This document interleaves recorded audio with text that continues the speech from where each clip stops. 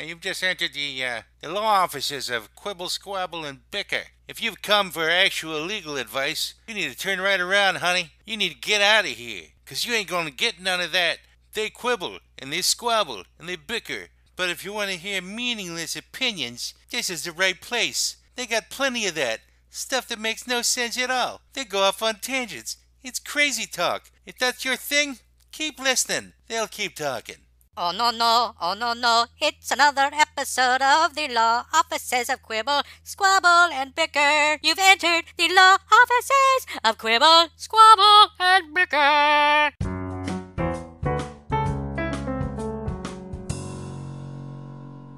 Yay! Welcome back to the law offices of Quibble, Squabble, and Bicker on this February 10th, 2021. Today we have an incredibly special guest.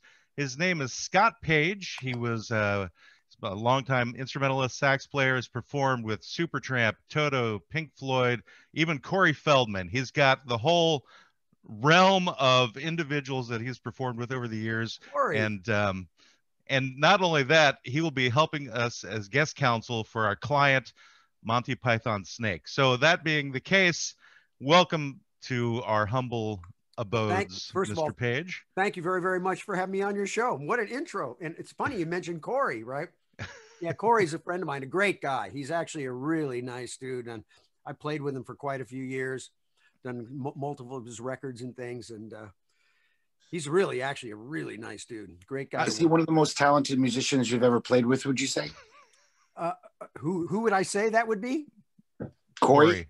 Oh, no, well, Corey's good. You know, he's an actor too. He's a good musician, but mostly, you know, he's been an actor and kind of that's his secondary thing that he does with his band. He's a lot of pretty interesting songs and stuff that he does. Always, but Corey's cool. No, since we've already gone right into it, just out of curiosity, how did you get connected to him? I mean, you're kind of in diverging industries. Well, it was actually through Pink Floyd. We were at Universal. We were a show in Los Angeles at Universal. And then after the show, they have, you know, there's usually the after show party, you know, in the VIP room. But then there's the VIP, there's always the VIP room, right? Which is the secondary room. So that's kind of where we were all hanging. And Corey's a big Floyd fan. And so he was there that night. We met. And then he was doing his record. Myself, John Karen, the keyboard player, we both played on his record. He invited us to play on his album and stuff. And so that's kind of how it became. I got to know him. And then I did a handful of events when we went and did I think it was, you know, the big reunion of the Goonies. And we flew back to wherever they shot that. I don't, Washington or someplace. That's near us. You know, the place, it was like some small town. It'd be Astoria, Oregon. Yeah. Yeah, that's where it was. Yes. And so we flew there with Dick Donner, the director, and the whole cast of the Goonies, and we did a whole thing. And then we did a live show there that day. So yeah, that was kind of I talk to Corey all the time. Wow. Mm-hmm. Well, you know, we're amongst not only music royalty, but Hollywood royalty as well. At least, you know, the baronets. The baronets. There you go. So, you know how ubiquitous your sax is, how many people you played with it. Just last night, me and Matt were doing karaoke on Zoom, and some guy just picked a song that he sung before, and Matt's like, oh, this is one of Scott's sax solos. Like, oh, that's funny. Chances are you hear a song from that period, you're going to hear your sax. It was Dogs of War from Pink Floyd. Somebody Great solo, by the way. Night. Oh, thank you very much. Yeah, that was my first introduction really to Pink Floyd at any kind of level. Cause you know, it's funny, before that, I studied as a musician. My background was really more in R&B and rock. And so I was a big Junior Walker and, you know, listening to the jazz guys, Fathead Newman, Lockjaw Davis, all those guys, but didn't really pay much attention to Floyd. I didn't really know anything about it. And so it was interesting. We were doing a Supertramp record, and Dave Gilmour came and solo. It was a guest on the album. So I got to know Dave a little bit that day. And then he came to a gig that I was doing that night and hung out at the bar. Was this the Brother, Where Are You Bound album? The Brother, Where You Bound album, right. Okay. And then I think it was Brother, Where You're Bound. I believe that was the one that he played on. I think it is. Yeah, I think it was. I forget. I did 3 albums with them. So I think that was the one. But I invited Dave down to this gig, and a week later I was doing this big event. He came to that. And then a couple of days later, I got a call. I got a call to go to play on the album. So that's where I did the Dogs of War song. And so, but it was so funny because I really didn't know anything about Pink Floyd, to be truthful, 100%. I mean, You said you're a rock guy. How could you not know about Pink Floyd? that's kind of more of that acidy rock kind of, ethereal stuff. I was Okay. more, I was really, I would say more rock. I mean, more R&B, because, saxophone players a little bit more in that space. And I was playing rock, but wasn't really into that type of music. And so when So you weren't a hippie. I wasn't a hippie in that sense. So I went and played on the record. And that was cool. And I was happy. And I came back and then I told a friend of mine, I said, by the way, I played on this Pink Floyd record. And they're like, what? Oh, you played on a Floyd record? And I said, wow, yeah, cool. And then what happened is after that, a couple of days later, Dave Gilmour called me up and said, we're putting the band all back together again. Would you want to join the band? And we're going to go out and do this tour for a couple of years, right? And I was like, well, let me think about it. Because again, I didn't really know anything about Floyd. So I ended up calling my friends up and saying, I got this call, I played on this Floyd record. Oh, cool. That's really cool. And they said, and then I got called, this guy, Dave Gilmour, called me up to kind of go do this tour with him, but I got to wait for you. Dude, you got to do that. And I said, dude, I don't have any idea. I know nothing about Pink Floyd. So that night I remember going to Tower Records and buying a bunch of the records, bringing them back home, listening to that night. And then I took the gig and boy, am I glad I did. Let's put it that way. This is like 1985 or so? That 84? was 85, 86. Yeah. Someplace Okay. right in there, 85, 86. Yep. So at that point, you had never heard Dark Side of the Moon. You'd Nope. never heard Welcome to the Machine. Wow. None of that. The only song I kind of remembered, what's funny, because I remember when people said Pink Floyd, I kind of remembered that Have a Cigar song. Okay. Right. So I said, oh, yeah, I remember there was a song, Have a Cigar. I kind of remember that Pink Floyd. Yeah. That was basically all I knew. And I had no idea this magnitude of that band. I mean, it's, from a branding and the worldwide, that band is incredible. I mean, that brand, every country in the world, it penetrates at a high level. Right? I mean, Supertramp and Toto are huge bands, but Pink Floyd's just an entirely different level.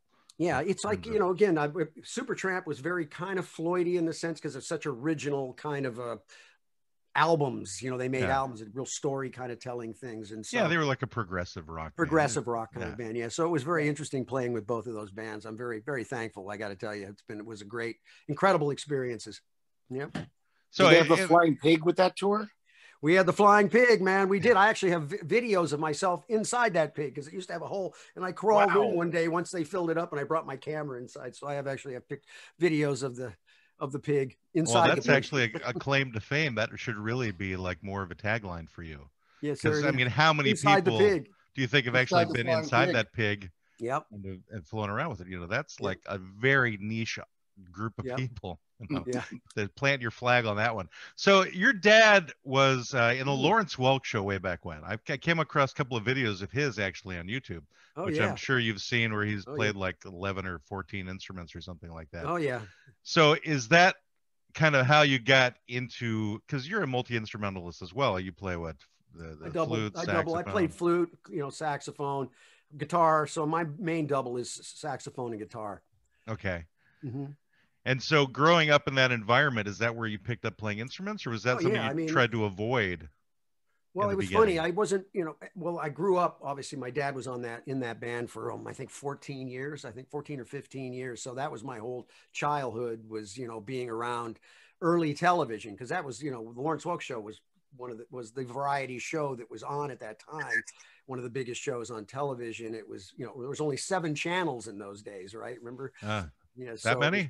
Yeah, there was that many. I mean, it was like, I think it was, let's see, we had 2, 4, 5, 7, 9, and 11, and 13, whatever that is. It's dependent upon which metropolitan area you were in. Sure, you're talking.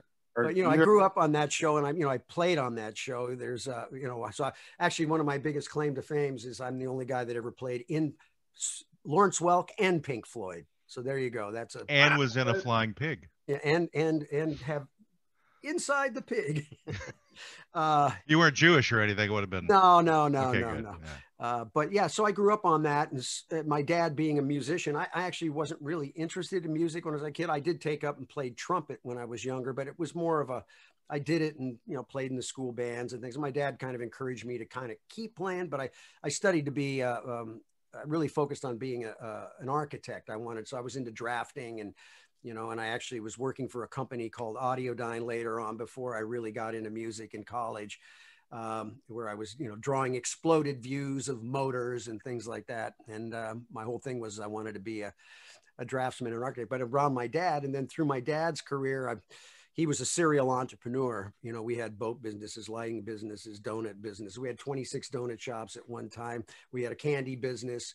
My dad was actually one of the founders, inventors of the wah-wah pedal, because that was, that's a famous piece of gear. Really?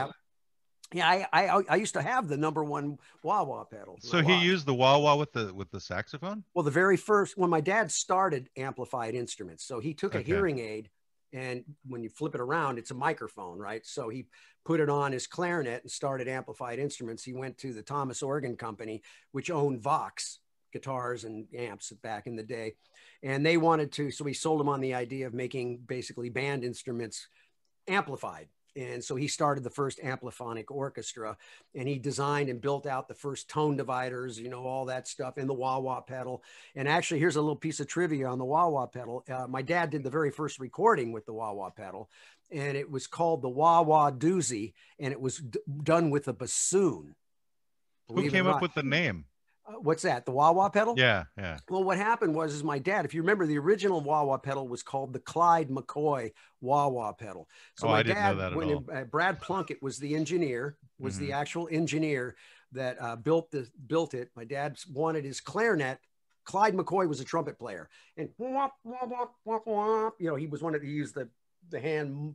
The wah-wah with this thing. Okay, and he was my dad real. said, boy, I'd love to be able to do that with my clarinet. So he said, oh, let me see. So he built this little pedal with a potentiometer and stuff to make it. And I remember my dad bringing it home. The first day when they got it running, he brought it home that night. I remember playing my trumpet through it and in the living room there. And it was just a crazy little old organ pedal that they converted into to make it to sort of be a wah-wah pedal. But yeah, so he developed all that, and we then built, and then the other piece of trivia is that was what launched Sound City, the studio. I don't know if you're familiar with Sound City. No. There's a movie that David Grohl from the Foo Fighters put out called Sound City. Go check it out. It's one of the, It actually does sound familiar now. I might have seen that. Yeah, there's a handful of recording studios in the world where a lot of the great records, Abbey Road. In Los Angeles, Sound City is considered one of those because all those incredible records came out of there. All the Fleetwood Mac, Nirvana. I mean, it goes on and on and on. There's just tons of people recording that place. So my dad built that studio, and it was originally called the Vox Sound Lab, which is where it was designed and built for him to develop the amplified orchestra. And that's where he ended up doing that. Now, was your father strictly more like the lack of a better word, sound visionary, and then he had engineers, or was he? Yeah, he worked with an engineer. Yeah, he was working. He brought the idea to them. They basically hired him to come in and work with the engineers to develop the idea because he wasn't an engineer. He was more of a kind of inventory kind of guy. Right. Well, that's cool. I mean, it's cool that.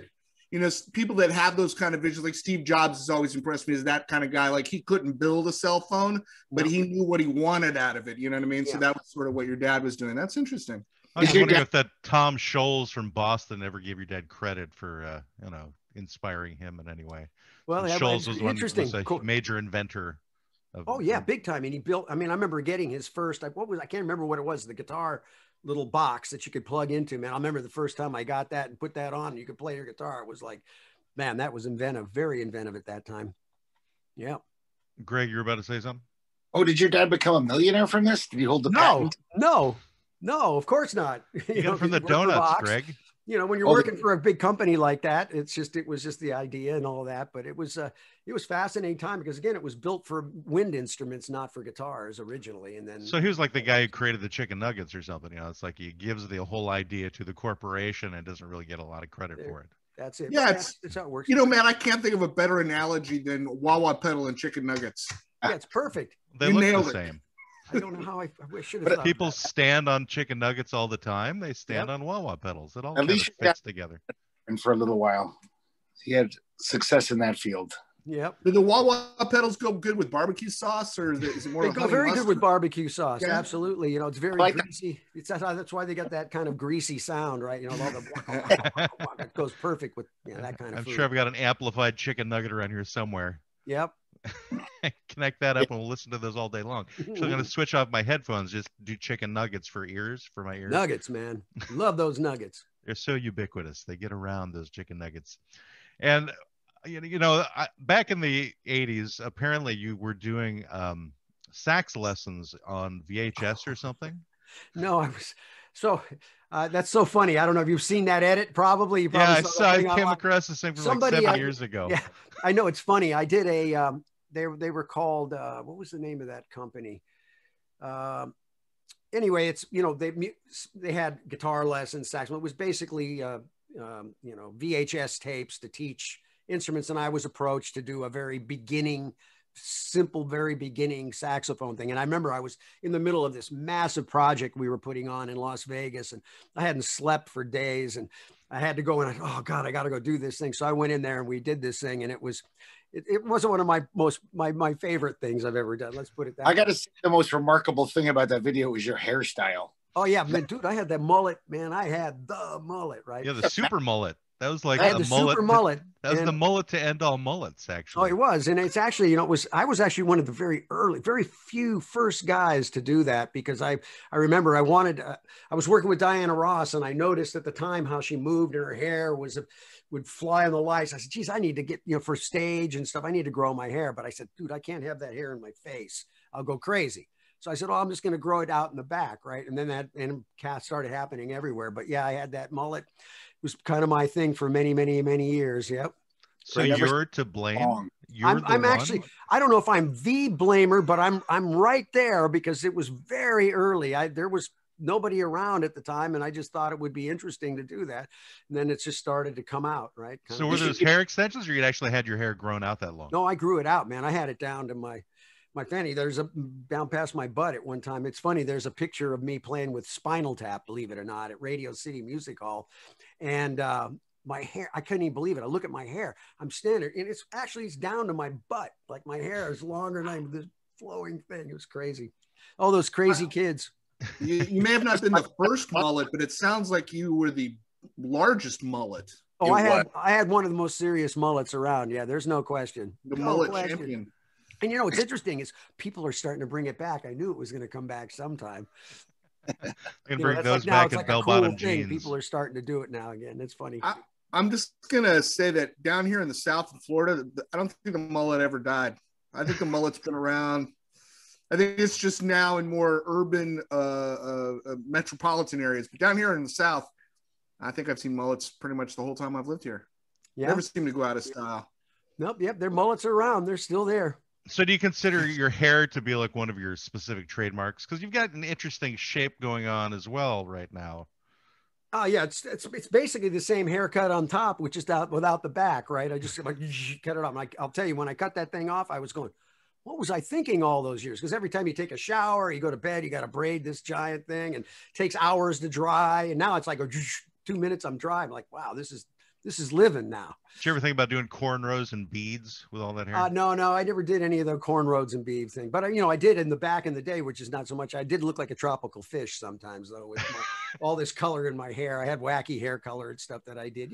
We'd do anything as a musician in those days, right? It was all about the show business, right? You ever get a problem like when your hair would get caught in the sax keys in any way? Oh yeah, I've gotten caught a couple. I remember I had my boat down in Newport, and I was going with a drill and shit. And my hair got caught in this thing and went whoop right up to my head. Right. Oh. I was thinking like more where you're on tour performing and like suddenly your it's gotten stuck. Oh yeah, sure. It's gotten stuck in the horn, and the keys get wrapped around something, it's part of the the trials and tribulations of being a musician. You use your hair as like a different finger to move some of the there keys. You go. That's it. It's like where a pinky can't reach, just have the hair go down there. And yeah, and I always figured when I had it long, I would say as I start to lose it, I could just wrap it around and stick it on top. One of those comb over things, right? I could just go whoop, put it on. Look like Cousin It. Just that's it. Oh yeah, believe me, I used to do that all the time.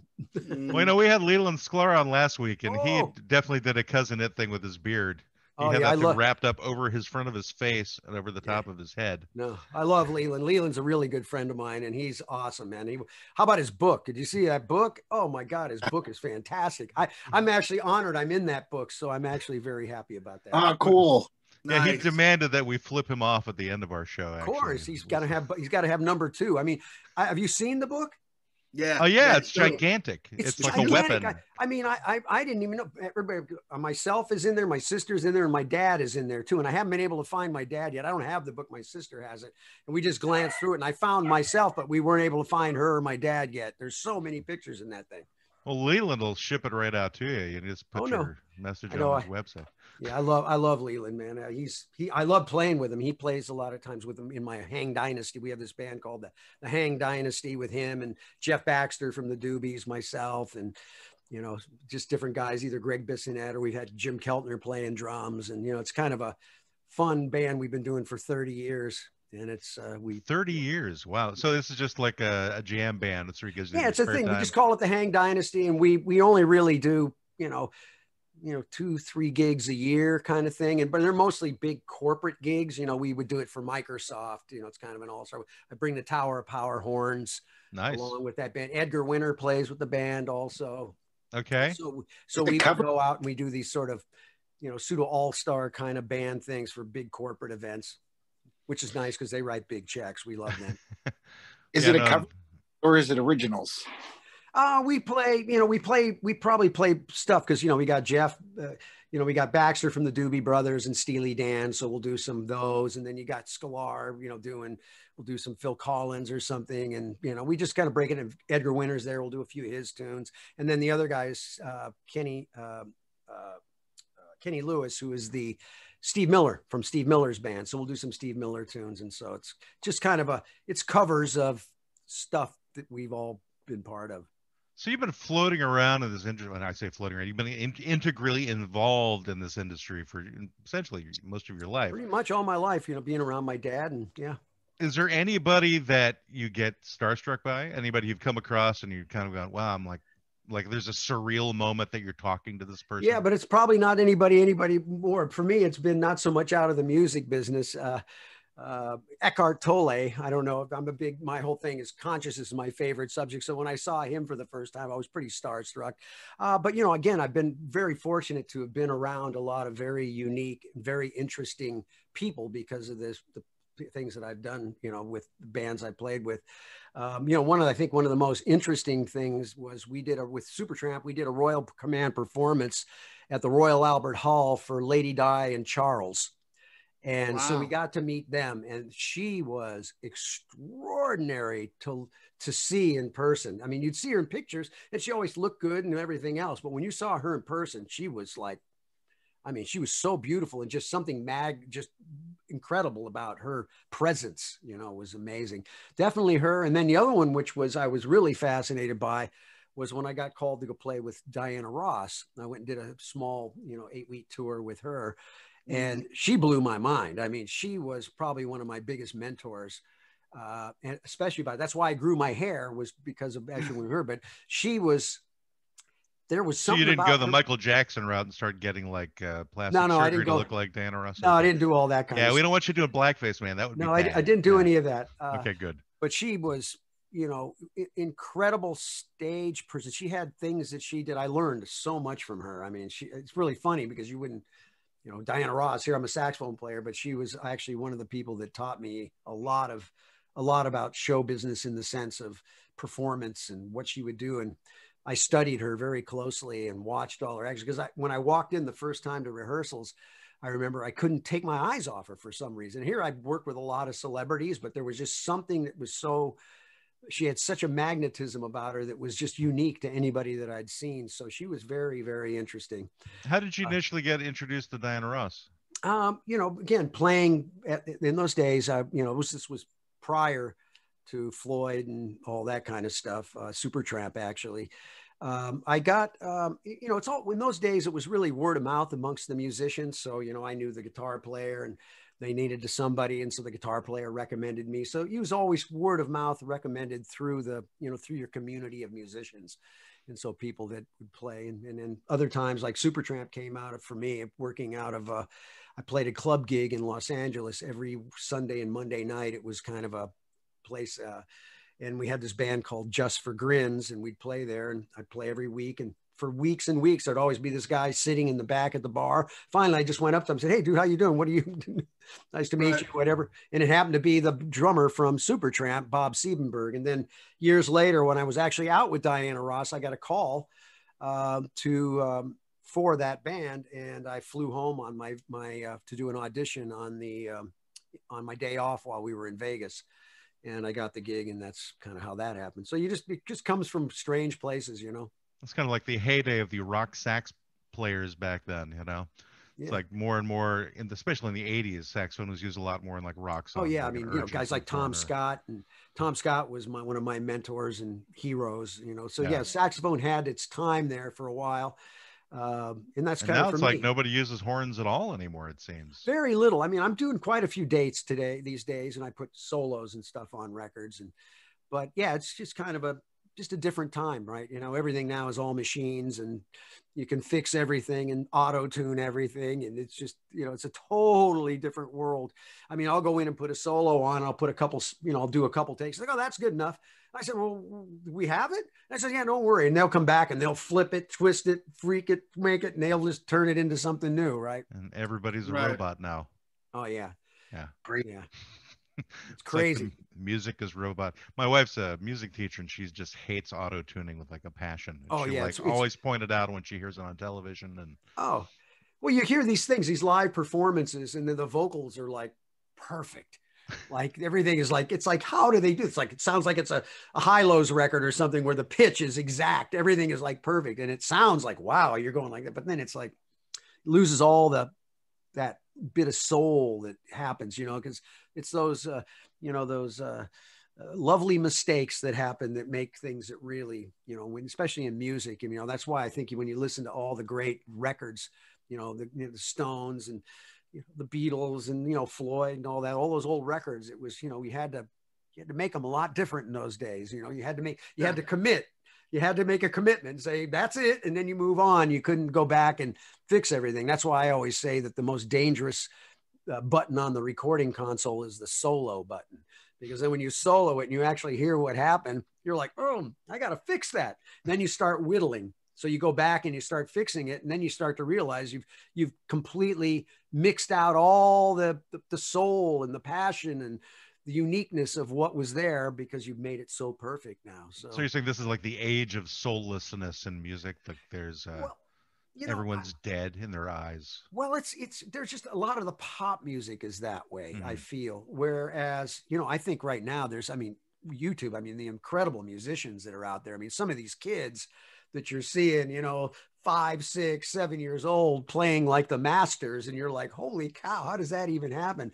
Definitely makes you think a little bit more about reincarnation, because there's just no way some of these kids can have that kind of soul and time and passion and attack the notes the way they do, unless it's coming from someplace else. It's just, when I hear these auto-tuned like modern pop songs, all I hear is Tweaky from Buck Rogers, that little robot. It always sounds ridiculous to me. It's like, sounds terrible. I know, it's crazy. Even though they're in tune, technically they're good singers, but it sounds horrible to me. I just turn off the radio. You know, I don't even want to hear it for a second. Yeah, there's just something about a real performance. I have a feeling that the pendulum is going to swing back. I think we've pretty much reached the end of that, and I think a lot of at least some of the music that I've seen on YouTube, and like you said, I think it seems like we're kind of, you know, getting driven back to where, you know, people's raw, unmodulated voice is what you want. It's what we crave now. Because while auto-tune is sort of what auto-tune has done to music, Facebook has kind of done to society. And it's just, I think it's going to start to swing the other direction. Oh my God. We go into that whole thing. Have you guys seen Social Dilemma yet? Yeah. Yeah, right.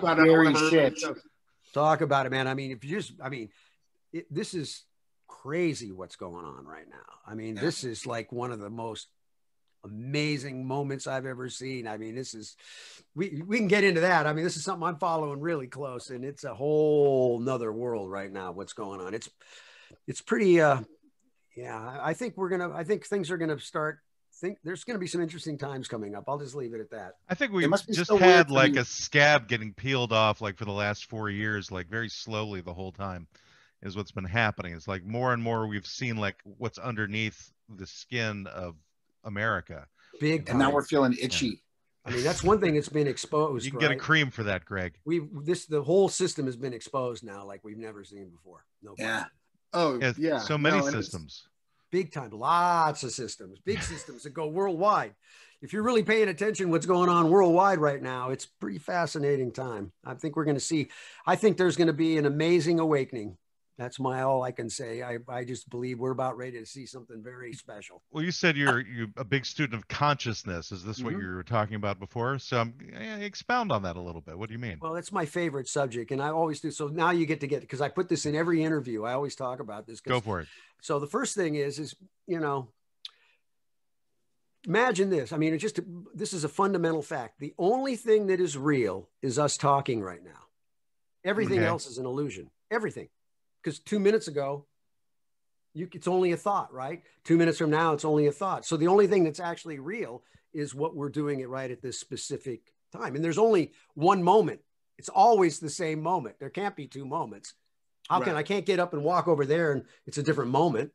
Yeah. The moment, it's always the same moment. It deepens, right?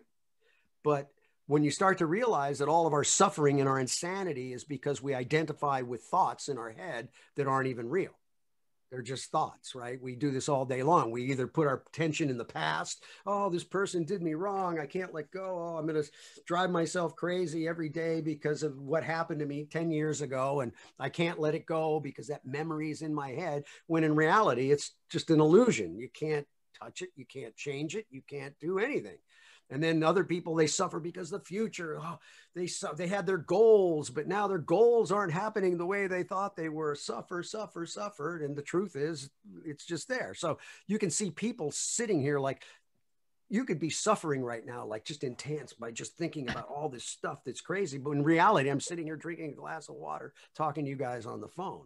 So my whole thing is I see just from a planetary point of view is, what's going on right now is really it's really what I call the human condition, because we are now being basically manipulated in a sense. Like if you saw what's going on with Social Dilemma, the algorithms basically can use, behavioral science basically to kind of manipulate people to think and believe things that are real. We're even seeing things that are like, you can take facts, an actual hardcore fact, and put it up in front of somebody that's totally against it. And they'll just say, it's not real. So they're calling your facts an illusion. It's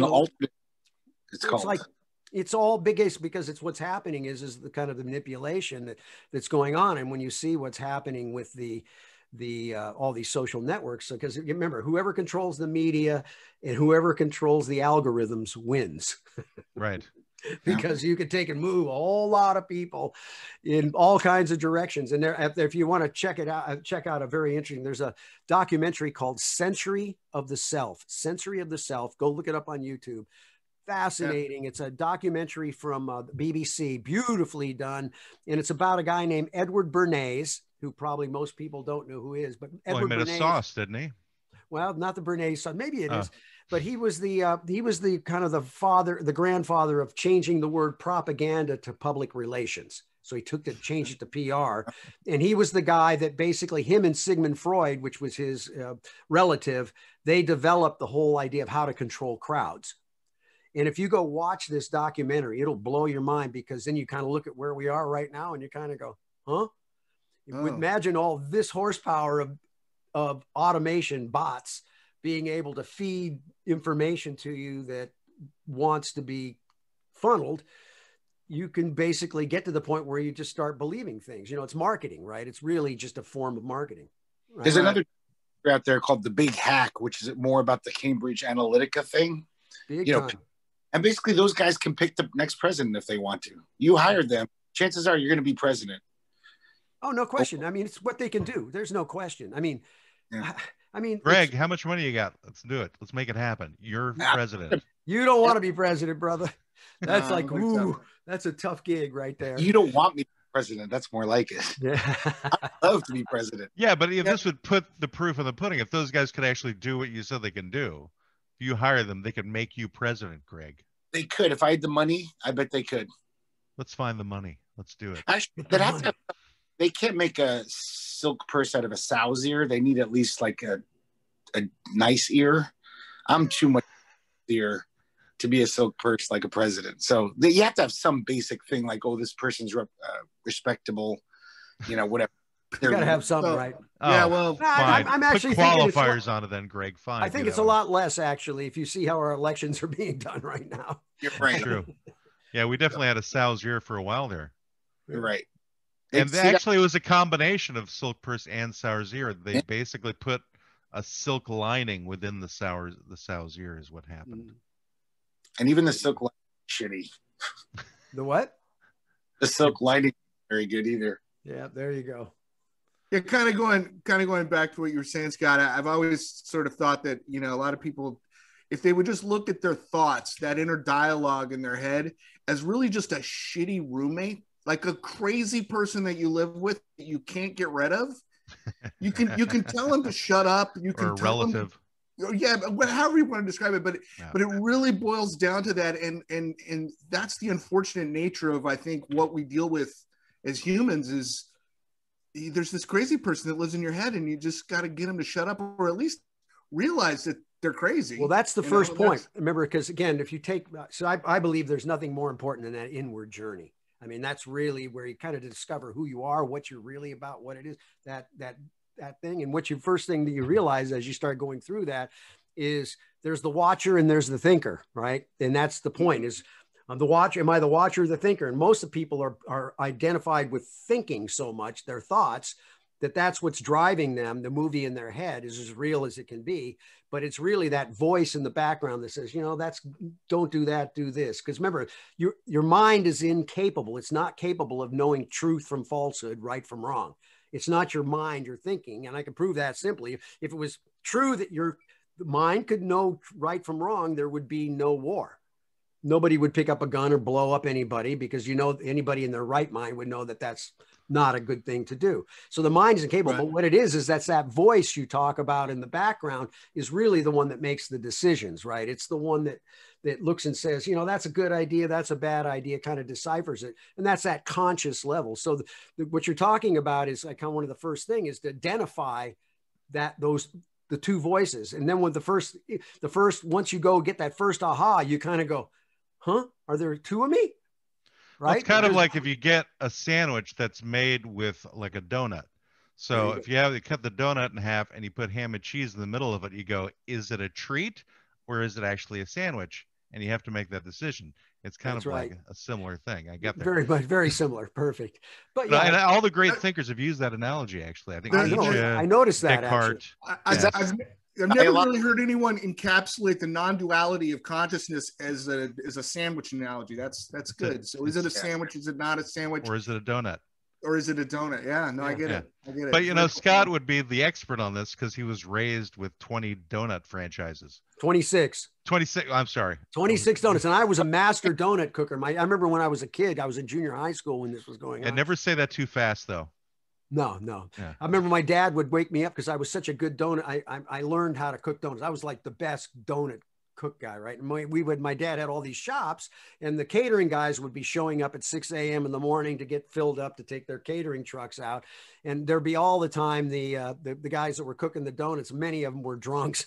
Unfortunately, they were like, and they wouldn't show up. They wouldn't show up. So my dad would come wake me up. Oh, the damn drunk donut makers. They are. So he'd wake me up in the middle of, like 3:30 in the morning, said, "Oh my God, the guy didn't show up to cook donuts. Can you do it?" And he'd drive me out to one of the stores, and I'd cook and make all the donuts and then go to school the next day. So these guys were so drunk they put ham and cheese in the middle of the donuts, probably. Yeah, so that's drunk. right. That's where they're doing chicken and waffles now, right? Chicken and waffles are great.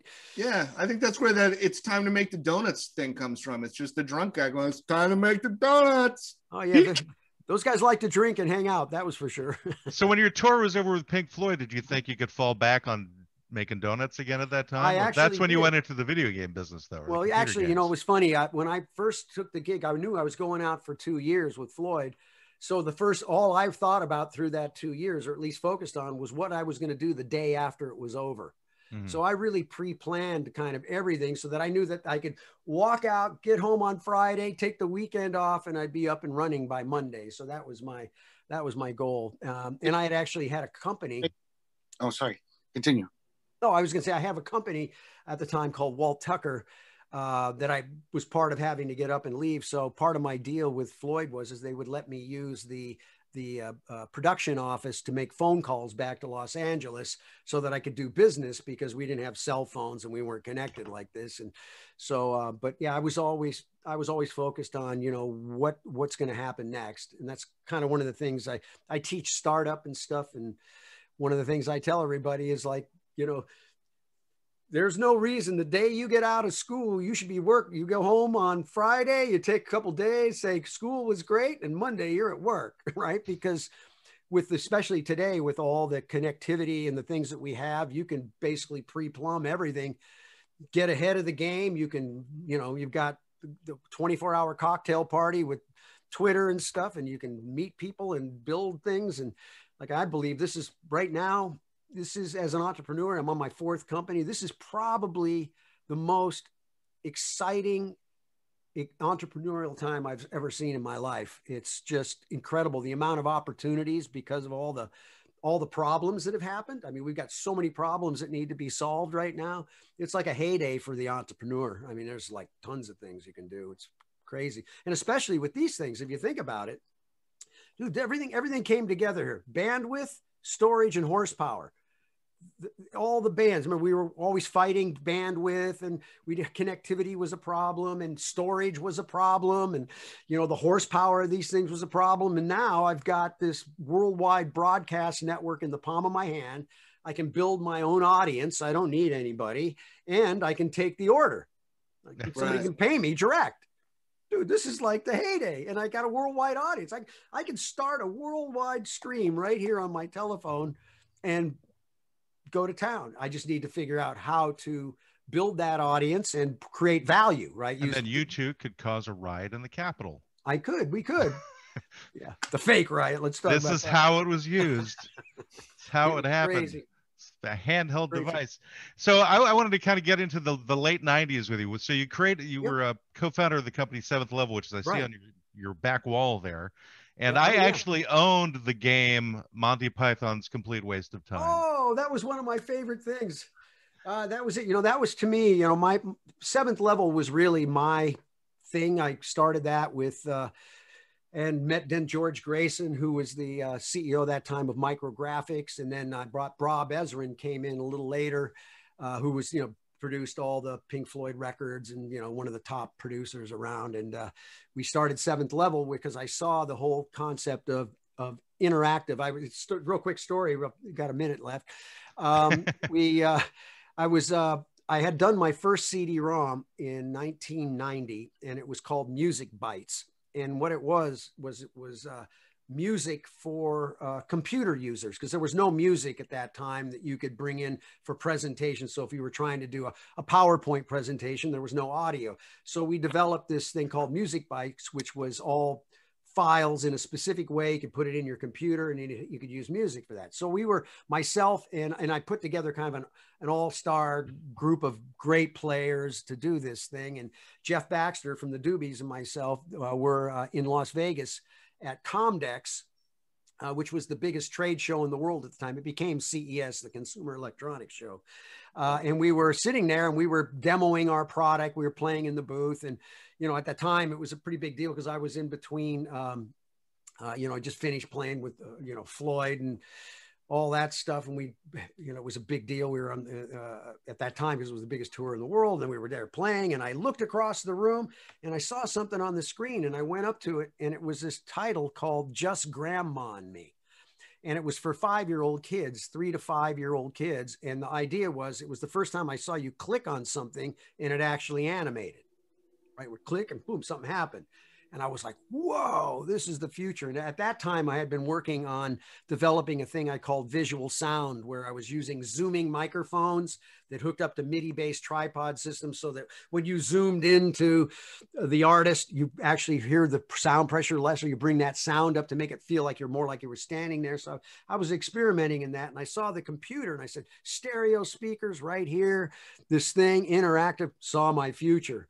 And so that's where I just started really going wholehearted into that. And I was hanging out in the, what were they called, the cyberpunk scene back in the day, with actually Timothy Leary was part of that group of us. And we were all, Thomas Dolby and Todd Rundgren and myself were kind of the music guys that were early on. Because Rundgren was like very instrumental in the early days of CD-ROMs and right. creating music with CD-ROMs. Yeah. So that all of us were kind of the early founders of all of that. And so I saw this thing, I met George Grayson, and we started this thing, Seventh Level. And I did, and my favorite claim to fame for myself is that I basically directed and co-produced actually the world's first interactive cartoon, which was fascinating because we had to build all the technology, the engines to run animation on top of Windows 386 25 megahertz machines with 4 mega RAM, where Windows was eating up 2.5 mega RAM. So you had 1.5 meg to build I remember animation. those days well.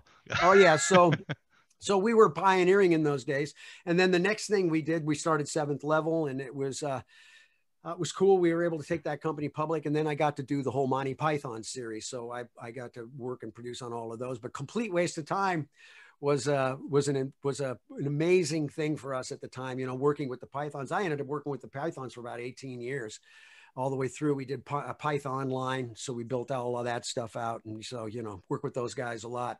All right. Well, that brings us directly into our client for today, and our client. So this is where we hijack you. So.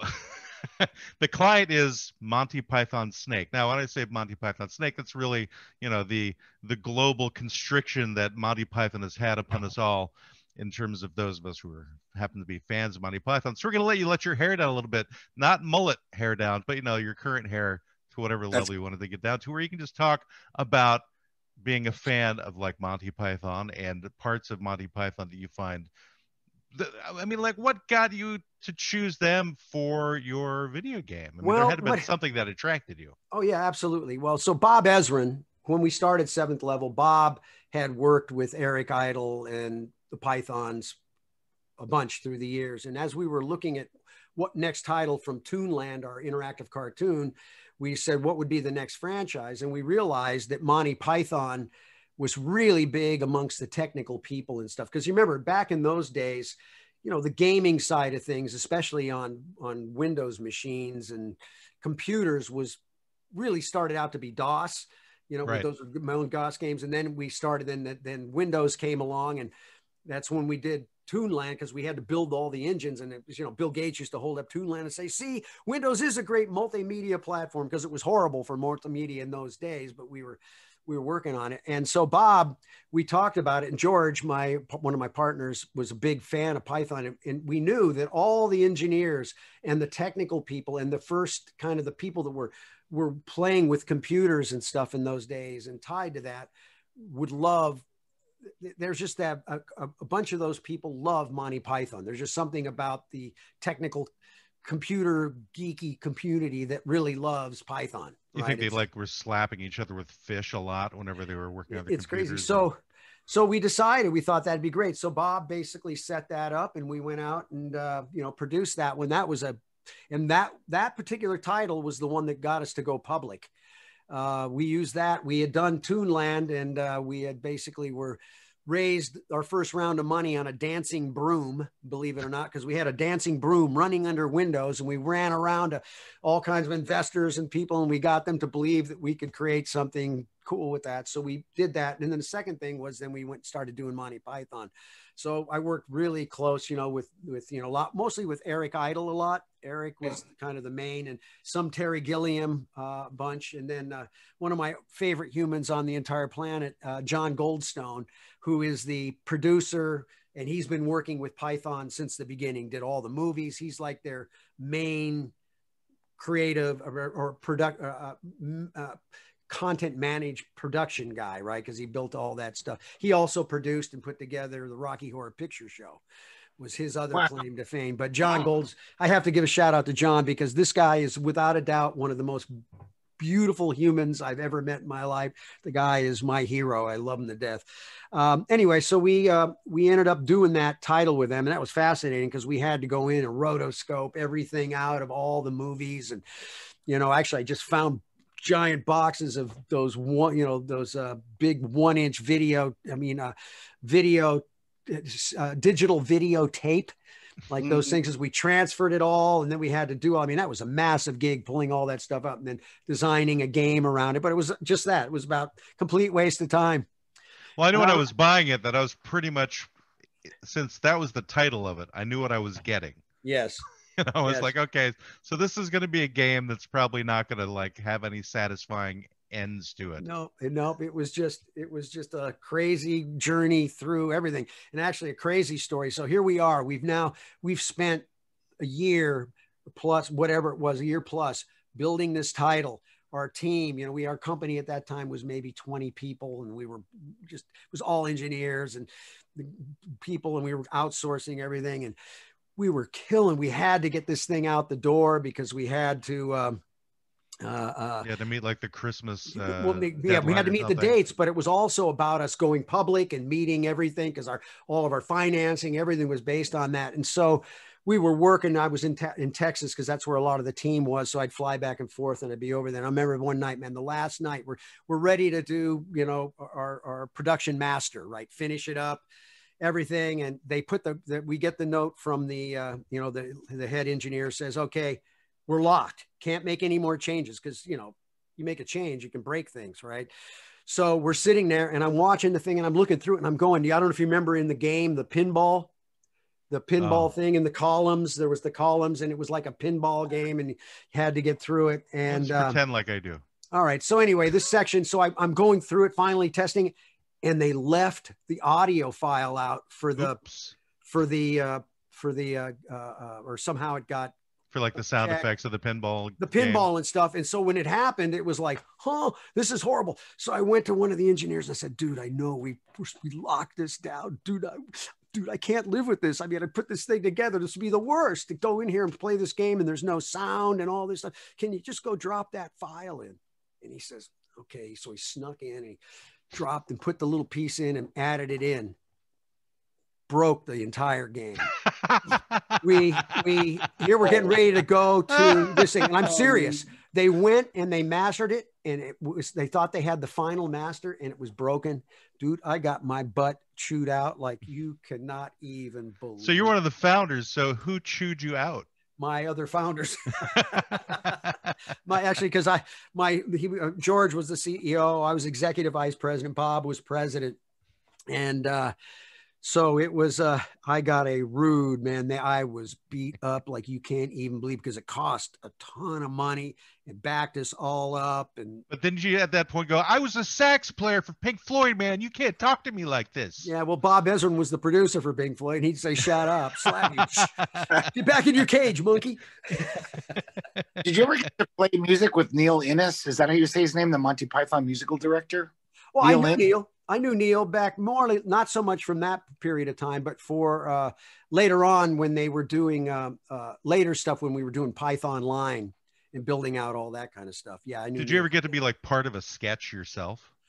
No, I never was a part of a sketch, though. I do have someplace, and I want to find it, because when I was demoing, when I did Python Line and stuff, I built this company called New Media Broadcasting, and I was demoing this product we built called Mashcast to Eric Idle, and we were here, and I swear to God, it was so funny. We kind of got into a skit back and forth, and I felt it was like my Monty Python skit. I wish I could find it, because it was like I got to do this with Eric Idle, and it was just after knowing Python, we went into this whole thing, and I wish I could find it. But that's like a jam with Hendrix or something. Oh, I know, and it's so funny because I got all these tapes, and, Eric, I'd always go up to Eric and Eric, can you just give me one? Because, when you're doing interactive, you've got all these branches, right? It's not just a linear thing that you go top to bottom, because if the person goes this way, something else happens. And so there's a lot, it's very complex when you start thinking in a 3-dimensional kind of space on how the audio and which direction the person goes, what sound they get, what's going on. And so we were doing, he was always, I would always call him up. I go, Eric, because I need one more thing. Eric, I need one more thing. Can you just give me one more thing? So he basically wrote this song about me asking him for one more thing, which I had on my phone, was on my phone for a long time, my answering machine years ago when we had answering machines, but it's just great. But yeah, no, I loved working with Eric. He's a very fascinating guy. I mean, all those guys, I mean, genius. Did you ever get to use one of his lines against him? Like, just when you tried to get this out of him, did you go nudge, nudge, wink, wink, say no more to get your? We would there would be things like that. There would be definitely stuff like that would be kind of fun. But he's a very serious guy too. I mean, he's funny as can be, but very serious too. Well, he knows when to walk that demarcation line between funny and drama. Oh yeah, he's a great writer too, Eric Idle. I love. So, were you a Python fan? Not at the time. Okay. I wasn't really. I became one more after. I mean, I liked Monty Python. I never really, for me, English humor really was a little rough. I never really quite got it until actually I started working with him all those years. Then it made sense to me, and then obviously became a fan after that. I gotcha. Okay, so this makes sense. You hadn't really heard of Pink Floyd, so you're basically anti-British, really. I was anti-British, and I didn't mean it. I didn't mean it. I didn't like the Beatles when I was a kid either. I can't believe how stupid I was because I have like Anglophobia or something. She loves you, pia. I'd be like, okay, no, I don't get this at all, right? I'm too smart. I'm too intellectual. I know better than that goofy music, right? Oh boy, did I look back at myself and say what an idiot I was. So you were against Pink Floyd. Well, not against it, but you just weren't aware to the point of when you wanted to become more aware. And Python was you got immersed in it. So from the pattern I can see here, it sounds like you want to be part of our podcast on a regular basis. There you go. It's like because you didn't really know about us beforehand. Nah, although we're not British, so that kind of works against us in that case. What happened? You should know better. I could talk British if you like. That'd be fine. Let's do that. That's good. So once you got into Python, so what was there a sketch that kind of rang closer to your funny bone along the way? I mean, I've got a ton myself because I've watched basically every episode of Monty Python. It's just, I mean, I was so immersed in so much of it because we broke down, because there's only I think it's 40 television shows and a half a dozen, 1, 2, 3. Let me see. What are they? I got them up here. Well, there's the 3 main movies, and they had a couple movies of lesser and 40 movies. shows, and that's it. Yeah, that's really it. Other than Faulty Towers, right? Right.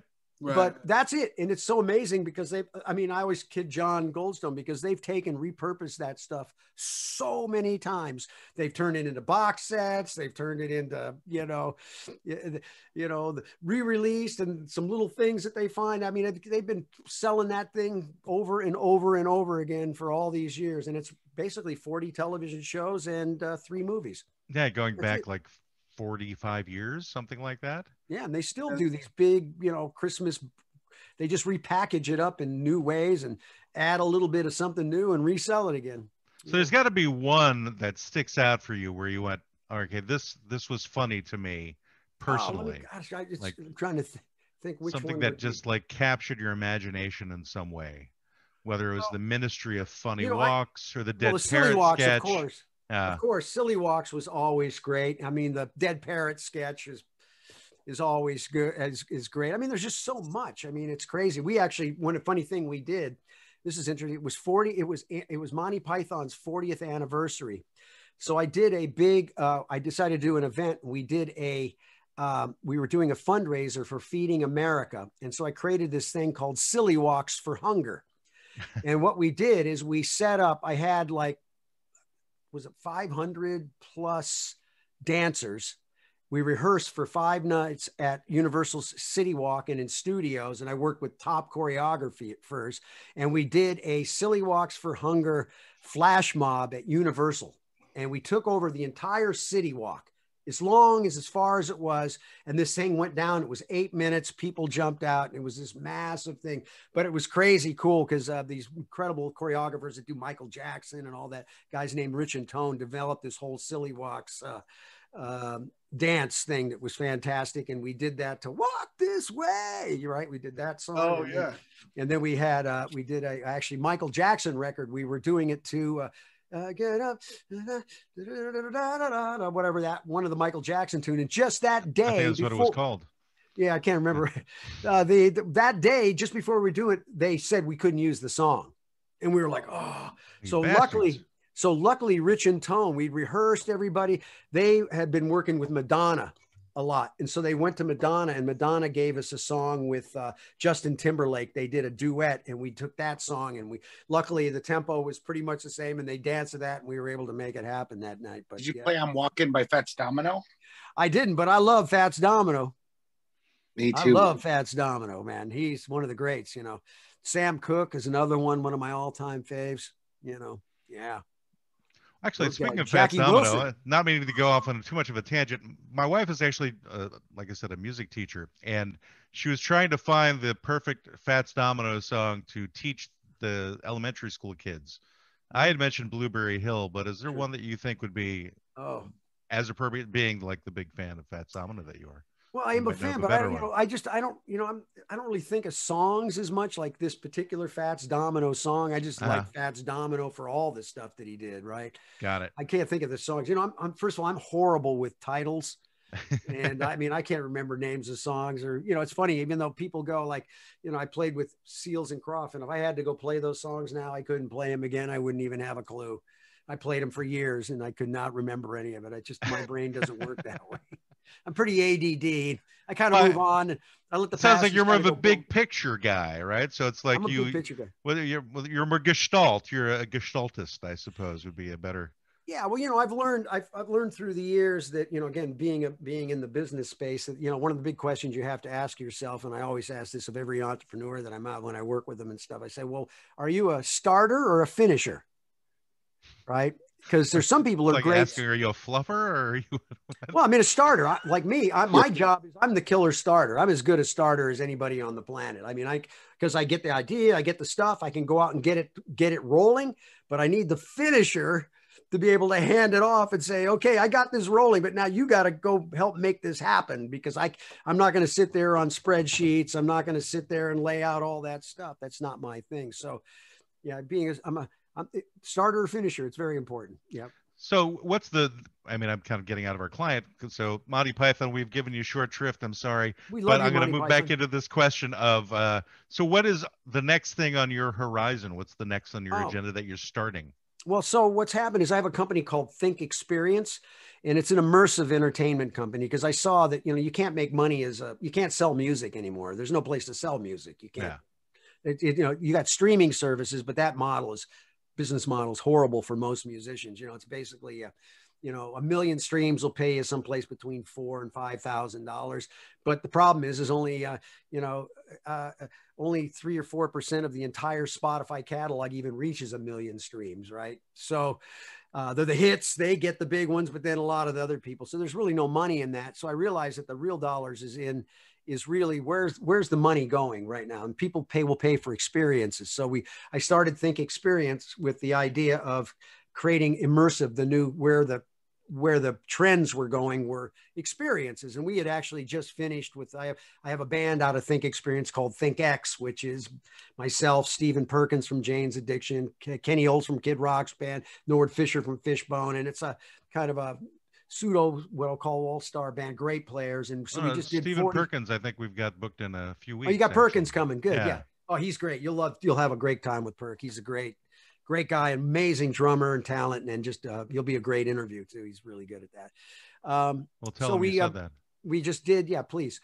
I want to make sure he keeps playing drums with me. Right. We'll say Scott Page said you're a horrible human being and said never to talk to him again. Actually, he's amazing. I mean, he's one of my favorite drummers now. I mean, he's so musical and plays different than anybody I've ever played with. Actually, he's a very interesting player.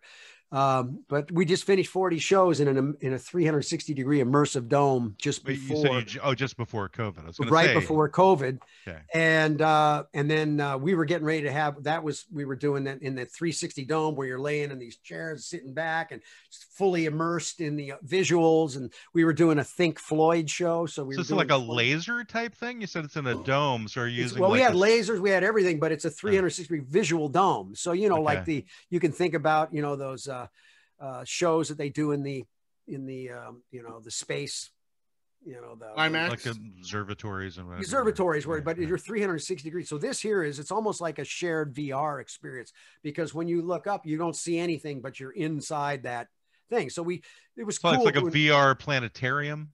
it's like a planetarium kind of a Yeah. show, but we're doing live Floyd in this cool thing. And we sold out 40 shows. It was incredible.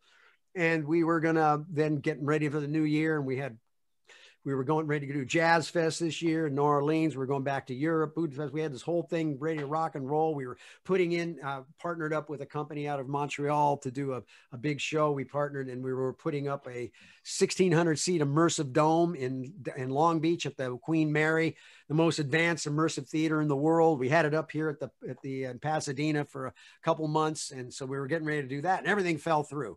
So when that happened, I got up in the morning. I said, well, back to my whole thing. The only thing's Muriel here is me here drinking my glass of water, and I'm sitting here and everything stopped. But then I went, you know what? Always inside of chaos, there's incredible opportunity. So I started to really take a look at where's it going to go now? Because you could see what was happening. And we obviously were seeing that this type of real-time two-way is the game right now. That's where the exciting part is, I believe. And so I started putting together an idea, and I partnered up with a couple other guys, a big time marketing guy and another guy that comes out of AR, VR and technology. And we started developing, and we're getting ready to launch sort of what I would call an interactive broadcast experience business, where think of it this way. It's a combination of a live show, but it's going to be probably for a while, we're not going to have thousands of people in spaces, but more of a premium space, smaller audience. And then it goes to live streaming, but it's really working on the aspects of the two-way aspect. It's not just the one-way stream, it's the back channel. So it's how do I bring fan in stream? I can bring fans into our show through using this technology. And then the third thing is delivery service. Because I can't hand you something through the screen, but I could deliver you something. So an example is we could have done our show today. And if I was doing the show and my sponsor, I might have had my sponsor ship you the beverage or whatever it is. And then we can kind of share it in a space. So I started thinking about, well, that to me is kind of the new frontier. Obviously Like Wonka vision. Yeah, it's like I mean, people want experiences. Yeah. We can now interact in real time globally, like we never could before. And we have all this new other technologies, the way to produce shows, and the cost has come down dramatically so that anybody can kind of get in the game. So we're launching Livin, that's LIVN.live, Livin.live, which is this new concept around those three things: a premium live, high-end kind of VIP experience live show. We've got real unique ways. I've actually filed for 2 patents on how to bring fans into streams, make them be part of the show, even though they're on a video or someplace, bringing them in and making them part of the show. Is this kind of like a VR Zoom chat type thing? We're not really, VR is one thing. Yeah. But this is really using using Zoom-like technologies, in other words, because we want to bring people in their videos. We want to be on their mobile phones and all of that stuff. But we have a very unique strategy or a way to bring these people that are on these devices into our live show. Well, so I was thinking is like if you could have like a VR type thing where you could make the person you're talking to almost 3-dimensional if you're wearing the headset, well, you can. Or something. Sure. Yeah. There's things like you can do. Definitely. There's stuff like that. So you could bring your dome to everybody's house in a sense. Well, that's the idea. So what we do is we basically, you sign up, it's Friday night. We're going to do our Livin' show. We have a pre-show, we have our show, we have after show, and we ship a box that shows up at your house that is designed for, if it's you or your family, a couple people, a party or whatever. And then now they can be part of the actual show. And so we do wine tasting in the beginning. We got sponsored wines, and we do this whole thing where we're bringing the fan into the stream. They get to kind of be a fly on the wall in the actual event, see it from a totally different perspective. And then we do the show, and then we have after show, and that's all set of different premium style tickets. So people can have different tiers of being actually part of it. And then there's a whole series of products and things that are built into the whole environment, because again, you have to how do you make money? You can sell the ticket, you can sell the premium tickets, and then you have Well, you're selling the products. box too, right? And the box is sold. Yes, the box. You need is to sold. make sure you have like rubber hands in the box. So we have some rubber. We do have rubber hands, depending for people on the to show. shake hands with, like they're pretending they're shaking hands with whoever the That's right. The host is. Yep. Yep. Nice. Greg, you should have something like that at home too. Just a lot of rubber hands around you. Yep. No. Yeah. Let's not talk about rubber hands and Greg. No real hands here. Yep. My 2 hands work just fine, Matt. I Yeah. don't need. I think you guys should have a lecture on like the dangers of the lizard people and their pedophile ring. What? What? That's funny you mentioned that. I just did that last night. What? Are you kidding me? The sheeple. The sheeple, man, they're out there. I'm telling you. Yeah. The dangers not of wrong the about lizard that. people? Who are well, you know, Brandon brought up lizard people, I think last week or the week before. Did I? So you guys are getting this concept of lizard people from somewhere. So I'm missing this. I feel like I'm on the wrong news channel. Man, you gotta look. You are on the wrong room channel. You're not You can't get news on the news channel anymore.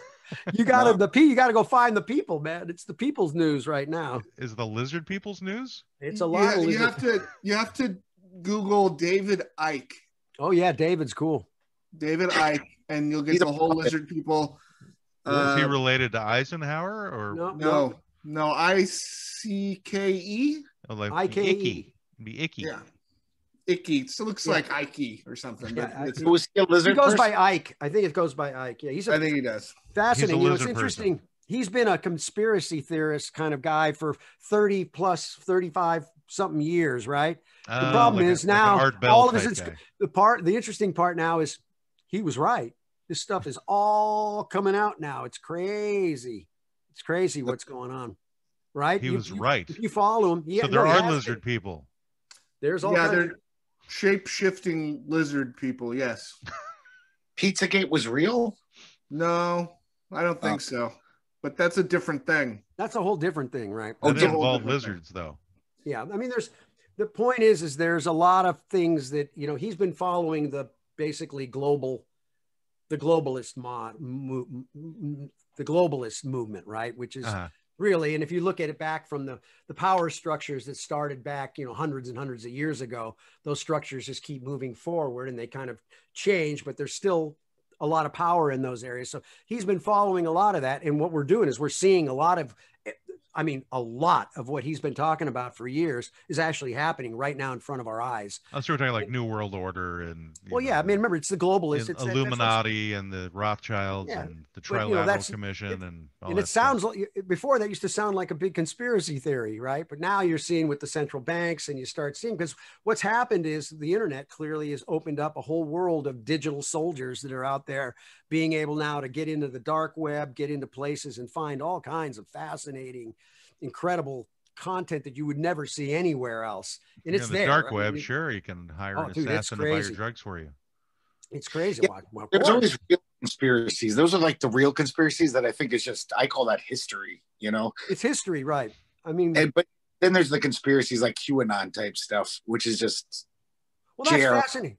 That's fascinating because most people don't understand what that is. You know, I mean, I'm constantly trying to study and understand because there's just so much information. So when I started hearing about Q, what they were talking about, people don't really understand what that is, which is fascinating because they just, it's a big conspiracy. Well, really what it is it started out, there's two things. Q is, it's only Q. The Anons or the Anonymous are a different thing. And I just read a book on this to try to learn how to try and understand it, because I hear everybody, because when they say, it's a conspiracy theory, the first thing I think is, I'm not sure it's a conspiracy theory, because if these people are all telling me it's a conspiracy, there must be a reason for that, right? It all came from the character from Star Trek, Q, right? Yeah. Well, Q is in the whole idea of Q is it's one of the highest levels of the intelligence inside of our government, right? Q is that's who that is. It's a designation of top secret clearance and stuff. And then the Anons, which is anonymous, stands for anonymous, is really just the people, the digital people. And the whole movement of the whole Anon thing was to basically expose crimes against humanity. Right. That's the big spreading the word of Q, which was satanic, cannibalistic pedophiles or something. Well, no, that's not what Q is. Q is what they're doing is they're pointing to all this information you can start looking at, and it kind of makes you think, right? You're kind of like, oh, that makes no sense. Well, that makes no sense. And you just keep going back and forth. You start whittling, but you start to see that there's actually, it's fascinating because, the whole idea is Q is feeding information, the anonymous, the digital army. And people think Q is making predictions. Q does not make predictions. Q leaves clues. It's up to you to figure out what it is. So Q is blue. Yeah, there you go. Q is blue. So you have to figure it out because it's all in riddles. It's really fascinating. It's not riddles, but it's like in the way that it's written. If you follow it at all, and like I said, I just started going in there, started reading because I was so curious about it, and it's very fascinating. Game between Bilbo Baggins and Gollum that they've gotten, all of the right wing up in arms about. Yeah, but what's so interesting about it is if you really look at what they've predicted and what they've done, not predicted, but what they've shown, they've actually been pretty right on in a lot of ways. I mean, they were a big part of what got the grabbed that whole Epstein thing that went down, came out of that community because of doing the work that they do of just research. It's just like an army of researchers out there finding everything they can. Sure, there's people that are goofy and they'll get in there and say certain stuff, but there's a lot of information. They support Trump teams, and he was a friend of Epstein and was kind of had some allegations of underage sex. Like, you'd think they'd hate Trump if they're like brought down Epstein. It seems like they have a mixed message that they're sending out there. Well, remember, there were certain people that, which is coming out now, which you're seeing, right? You're seeing the cases that they just releasing all this information now. If you want to go read, you can read the court cases, read the testimonies and that stuff. It's pretty frightening. I mean, it's pretty unbelievable what you're seeing there. And it's now starting to unwind, and it's implicating a whole lot of people at this moment. So what's up with the John Jr. being alive? And yeah, that's one I've heard too. I have no idea. I mean, who knows? I mean, after reading all the stuff that I'm reading and watching what's going on with the news and hearing and looking at everything, it's like nothing surprises me anymore. They all live on a condominium, Greg. It's Jimi Hendrix, Janis Joplin, Jim They're Morrison, all right. JFK Jr. They're all hanging out on an island. Jimmy, come in. I brought Jimmy over. Jimmy, come over here for a minute. Elvis Presley. Elvis. Where's Hitler. Elvis? There he is. Hitler's love child. Do you think the problem is that he speaks in riddles, so people interpret it in different ways? Might be wrong. Might be the way that Q doesn't want them to. Well, remember, part of it is which is interesting, is what's happened is where it's been wrong. At least what I found is because the people misinterpret the sort of the clues. Yeah, in other words, they take 11.3 and they think, oh, it's the date, it's the 11th, the 3rd, but it's not. It ends up showing and pointing to a document of 11.3. And then you read the document and you go, huh? How did they know that? How did they know that? That's what I keep getting. How did they figure that out? How did they know that? That's the interesting part. It's like a movie. It's like trippy as crap to watch. It's like a really giant like RPG game. It's exactly, it's basically, it's really game theory. The whole thing is like game theory. It's trippy. It's fascinating. So essentially, like Monty Python's Complete Waste of Time. Exactly. That's what it is as well. It really is. It's like game theory. It's like sucked everybody into it, kind of like, what our podcast is about, essentially. We're just a big waste of that. We really appreciate you coming on, Scott. It's been great talking with you. That was fun. That was a fun conversation, guys. I really enjoyed it. I'm still stunned that people like you are willing to talk to us and our 3 listeners and have this conversation. And if you have any openings later on for 3 guys who really are doing who knows what else in the near future. Actually, Brendan is the only real person in this podcast. The others, the 2 of us on the other side are illusions. But that's it. I don't know, man. You could be doing a little wag the dog on me right now. I don't know. Maybe those guys, right? It's funny going watching that movie now after everything we've been seeing. Go watch Wag the Dog in primary colors and put them together, and maybe a little Dr. Strangelove, and you'll be in good shape. Yeah, it's crazy. It is fascinating to watch human behavior, though. I'll tell you. As I've said many times, everyone's crazy, and that's where it all lies. Everyone's crazy. Hallelujah. That's my theory of consciousness. Anyway, thank you again, Scott. Right, guys. Totally thank you very much. That was a fun conversation. We'll be glad if you have something new happening in the future, we'd be happy to have you on again if you want to put up with us. And sure. We'll do it again. I don't mind. I love it. Yeah, and Eileen, you know how to get a hold of Eileen. She'll connect us up. Oh yeah, she's great. She says, do this. I just go. I'm doing. I'm happy because I'm meeting all kinds of cool new people. Yeah, that's true. Hey, you That's can what's help cool us about end it. this by saying, thanks, Maria. Thanks, Maria. Thanks, Maria. Maria. Thank you, Thanks, Maria. Thank you, Maria.